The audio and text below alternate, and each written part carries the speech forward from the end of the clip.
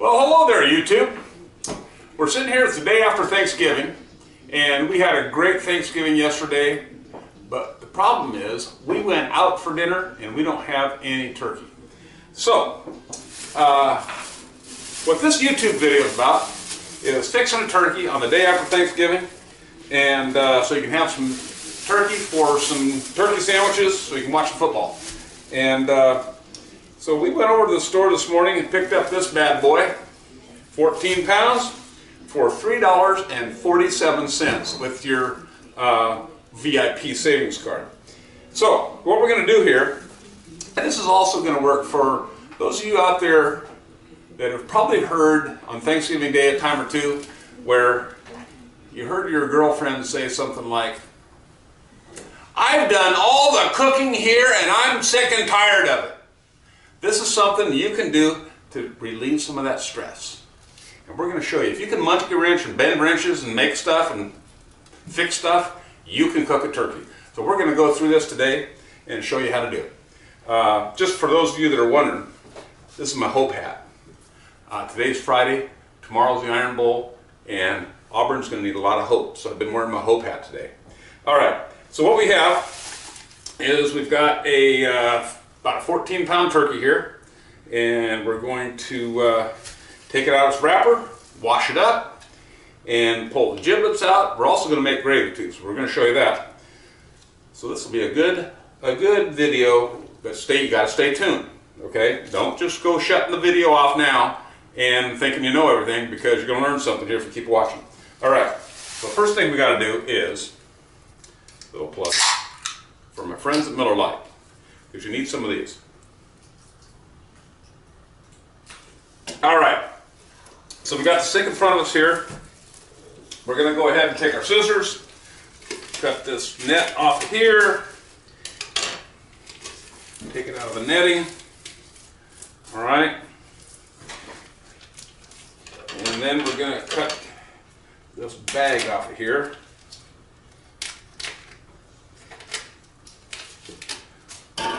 Oops. Get this thing ready to go. Okay, we've got it. I'm going to start rinsing it off here a little bit, because these are kind of nasty. And we got to take all the, here's the giblets. We're going to use that to make some gravy with here as we move along. But first of all, we're going to get this clean and get it in a roasting pan. And got to reach in there, make sure you reach down inside here and get all this business out of here, the neck. And there might even be some more stuff in here, but I don't think so. All right, we're good for that. So we're going to do a little cold water on it, rinse it off. It's always good to do this in the sink, and don't let the water run too hard, because it'll spray all over, and girlfriend doesn't like that when it gets turkey juice all over the counter. Okay, this one has in it a little button right there. This is probably academic for those of you that have done this a few times, but this little beauty is going to pop up, or should pop up, when this turkey's done. Now, one problem that we don't have here is, where I am, we don't have a meat thermometer. We went out to find one in the mall today, and it was a zoo, and I said, hell with it, we don't need a thermometer. So we're going to go ahead and cook this damn turkey and rely on that thing right there. And we got our turkey today, picked up a roasting pan, and we didn't have a rack. Sometimes you got to have a rack to put in here to keep the turkey off the bottom here. But these little beauties right here that are just some rolled up aluminum foil, my girlfriend made 3 of these and put them in there for me. They're going to substitute as a rack. So what we're going to go and do is we're going to lay the turkey in there. Got it all washed off now. We're going to pat it dry a little bit. I'll set this right here. Get our turkey in there. Let it dry it out. Get all the water out of there. These things here, so it doesn't lay right on the bottom of that pan. We'll get us some paper towels here and pat this little beauty and get it all ready to go. Got in some of the crevices here.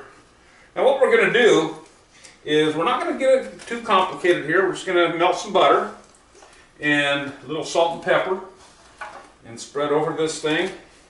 And that's going to give it one of the nicest, brownest, beautiful coatings on that you're going to see that you'll ever believe. You won't even believe it. It's going to be beautiful. I'm going to cut off that nastiness right there. We don't need that. There's kind of some business here. You can cook that if you want, but it just kind of looks like it dangles there. We'll throw that in with the giblets and cook that way. Okie doke. Got our turkey in the prep pan here. Went ahead and melted a little butter, and probably melted a little bit. Really don't need to melt it all the way. Just kind of get it so it's real soft. I kind of went put it through it in the microwave, and I got a little too much, melted a little bit too much. But we'll go ahead and spread that on there. Okay, we'll just kind of. I'll give you a little. Since I don't have a brush, we're just kind of spoon it over there and let it drizzle on there a little bit. Just kind of letting that butter drizzle, spreading it around there to give it a nice coating. You just use 1 cube butter. That should be plenty. Now what you can do if you, another way is just to stick some softer butter right up underneath this skin right here. That works real good too. But we're just going to spoon it over the top, and this beauty will be beautiful golden brown when we're done. Got Virginia Tech and Virginia on ball game on right now, so we're gonna get this in the oven, and we'll have maybe turkey sandwich later on this evening. And we've got our oven preheating to 350, so we're getting close on that. Try to coat this as best you can. You're not going to get everything in here, but actually what happens is you're doing this, the turkey's cold, so this butter kind of recoagulates, if that's the right word, on that turkey there. So this will look pretty good. This isn't rocket science, folks. You know, if you've been, if you listen to your girlfriends all the time, they might want you to think that this is complicated, that it's just only some people can do this. Trust me, you can do this. You got to debunk that myth that everybody thinks it's complicated. You need a little fire, some heat, and some good stuff to make it taste good, and you're going to come out just fine. Now the other thing I'm going to do here in just a moment is I'm going to take an onion, and I'm going to cut up an onion, probably just take a couple onions, cut it in half, and we're going to stuff it in this cavity here, probably along with an apple. We'll take an apple and cut that in half and stuff it in there. It kind of keeps it good and moist and gives it a good little flavor. So we'll go ahead and get some onions out. Alrighty, we're back now. We've got the turkey in our pan. We've got our butter all smeared over the top of it with got our salt and pepper on there. One thing, most turkeys have this little plastic doohickey right here that holds the legs together. It's probably not going to melt in your turkey if you went in the oven, but why risk it? I just pull this thing out and make sure it's out of there. All right, so we got our oven preheated to 350. We're ready to go. Okay, we're moving right along here. Got our turkey all covered with butter, salt and pepper. What I've done here is I've cut up a couple onions. We're just going to stuff them in there like that. And I've also this happened to be a Honeycrisp apple, so I just cut that in quarters. We're going to stuff that in there. Sweetness probably. And give it a little color, we got a carrot. We're just going to stuff a carrot in there. And away we go. And see, that butter is kind of coming all on me here, so I got to put that shit back on there. We're going to take that beauty right now, and we're going to put it in the oven. Got our oven preheated to 350. And we'll put it in so we can see this. I'm going to put it in so I can see that button right there. So there's the button right there. That's going to be our temperature indicator, since we don't have a meat thermometer, which is a bad deal. You've got to have a meat thermometer on these. So we're going to take a little bit of chance here. But we'll do okay.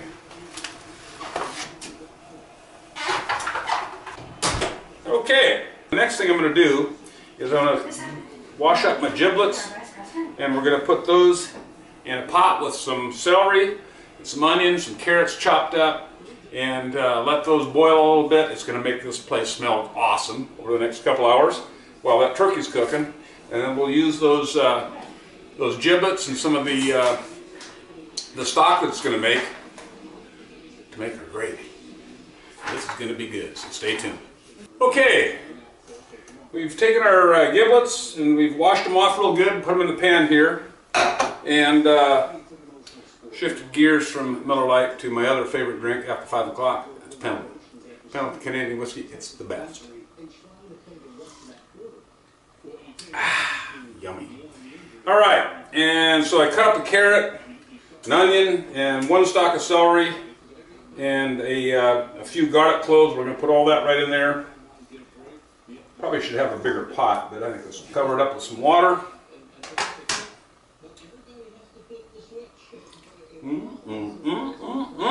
Just enough to, we don't want this thing to boil over because we're going to let her sit on the stove there. So I filled it up to about, maybe right there with water, just enough to cover all the vegetables and the giblets. So we'll put that on the stove, put her in the back here, and turn that beauty on and get it boiling good first, and then we'll turn it down. Now, once we get it boiling good, we'll turn it down, but just do a slow roll boil there for probably the next few hours. And it'll start generating some good aroma in the kitchen here. And the next thing you're going to do, this is the tough one for a lot of you guys out there, I know that. You got to clean up your shit. And you don't want your girlfriend getting all over your ass or back or whatever you want to say about having a messy counter, cross-contamination, all that business. So you got to, once you kind of get to this point, you're going to clean everything up. Girlfriend's going to be real happy. Things will be real clean, and it'll be pretty much over. Then you just sit back and watch it and smell it, and it's going to smell real good. Watch a little football, and we'll come back when we're ready. All right, got everything all cleaned up here, spick and span. Dishes are pretty well picked up and put away, and we've got our giblets on the stove with our vegetables in it. Probably need to put a little salt and pepper in there. Forgot to do that, so we'll do that. Turkey's in the oven, and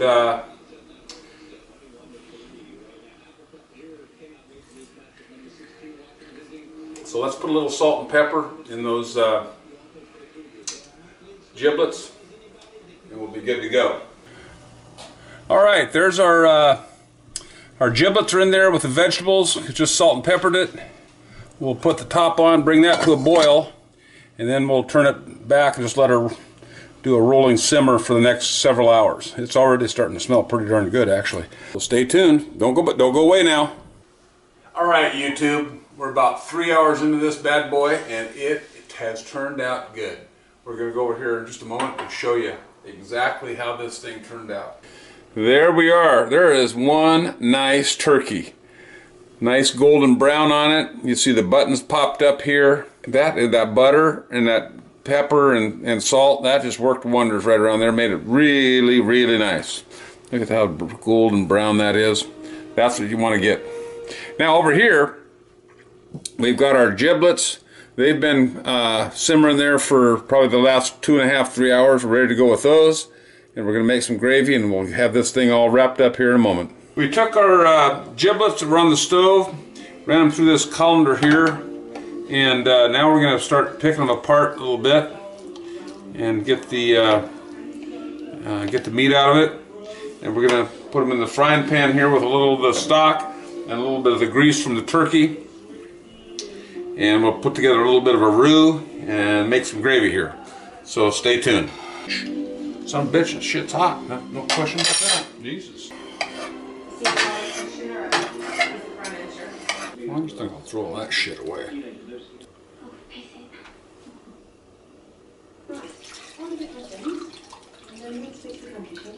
Okay, we've got our we used the neck bones, some of the giblets, got them in the frying pan there with the stock that we had from our giblets. Now we're going to go ahead and make a little bit of a roux here to start working with that to make some gravy.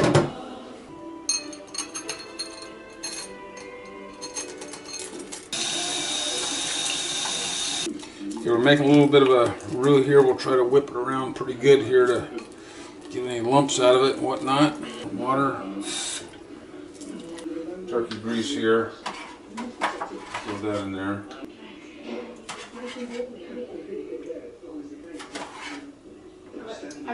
Okay, we've got our broth here, stock warmed up a little bit. And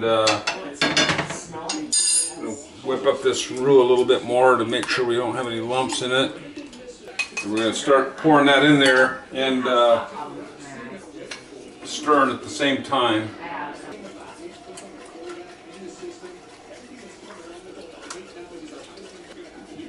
Gotta keep stirring this in here.